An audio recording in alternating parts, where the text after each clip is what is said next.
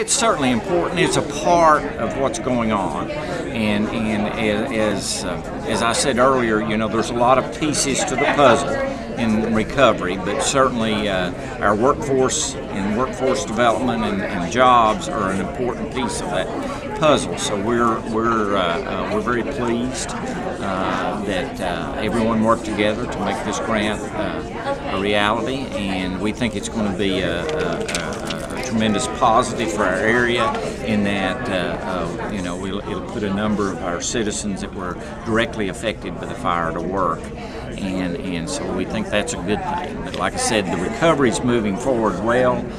We've got the Mountain Tough recovery team.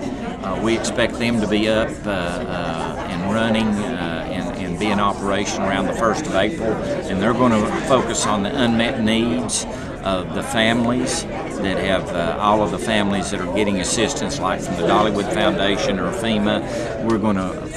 They're going to focus with caseworkers on helping any unmet needs of those families. So that's going to be a very positive thing in us moving forward.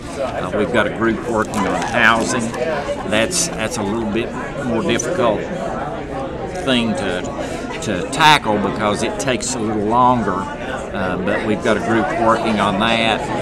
Then we've also working on debris removal and those kind of things with FEMA and our folks to make sure that happens. So there's a lot of parts to this puzzle of recovery, but we feel very good about the direction that we're headed.